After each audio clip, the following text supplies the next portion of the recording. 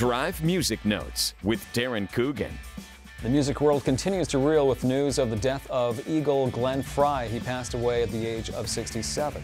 Black Star, the last album from David Bowie, debuted at #1 on the North American album charts, the first time that he's ever hit the top spot. And Sting and Peter Gabriel will co-headline a summer tour that will wrap up in July in Western Canada. Edmonton on the 24th and Calgary on the 23rd. The Afternoon Drive with Darren Coogan, 99.3 The Drive.